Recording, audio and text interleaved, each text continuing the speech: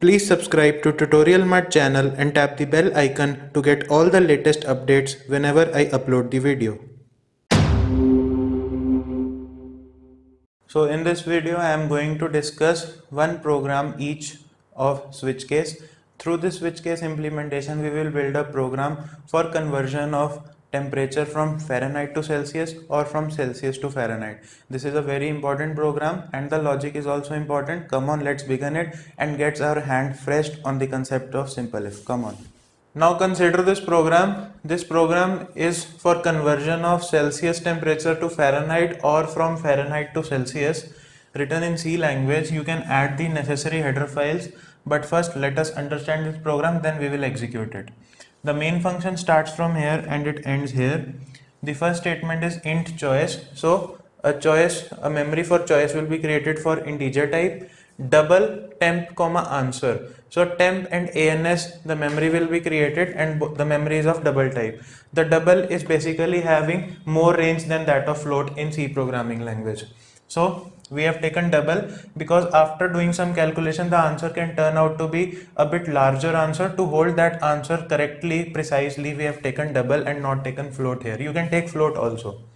Then printf enter temperature. So this statement is printed as it is like this on your console screen. Then scanf %lf. Now for integer we used %d, for float we use %f, and for double we use %lf. lf specifically means long float. We discussed this in format specifiers video. You can have a look at the video that is discussing all the format specifiers that are used in C programming language. The link is given in the description of the video or it is flashing in the above right corner of the screen. You can directly navigate to it from there. Then scanf %lf comma ampersand temperature. That means the user will enter some temperature here. Suppose the user has entered the temperature as 42.6. This is the temperature user has entered. Then printf select and enter your choice. This will be printed as it is. Select and enter your choice with /n. /n means the next statement will be printed in the next line. So the next statement is printf 1.Fahrenheit to Celsius. So 1.Fahrenheit to Celsius is printed in next line because of this /n, and because of this /n the next statement will again be printed in next line. Printf 2.Celsius.Fahrenheit. So 2.Celsius.Fahrenheit is also in next line, and again there is /n. So for the next statement enter your choice will be in next line. Here enter your choice. Now scanf %d comma ampersand choice. We have used %d because choice is of integer type. Now you will enter your choice if you want to convert the temperature from Fahrenheit to Celsius or from Celsius to Fahrenheit. Suppose I enter my choice as 2. I want to convert Celsius to Fahrenheit. Okay, then this choice variable will have 2 and switch case is applied on this choice. So using the switch selection statement we will take out our answer.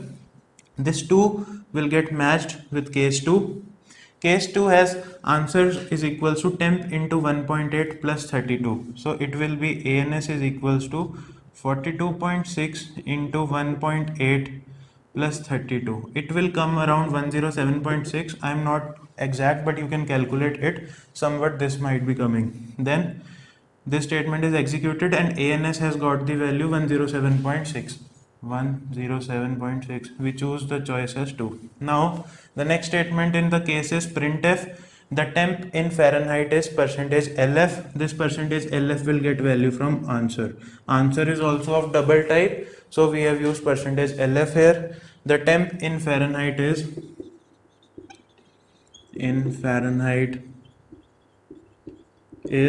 107.6. Because of this answer we have got the value 107.6. Then this break statement will take us out of the switch case. The next statement after the here the switch case got ended. I forgot to put the closing brace. This is the switch case. Then the break will take us out of the switch case. In the next statement after this switch case is get ch, so the program will terminate. I hope the concept is clear to you. The concept of switch case is also clear to you and you will practice well this in your PC as well.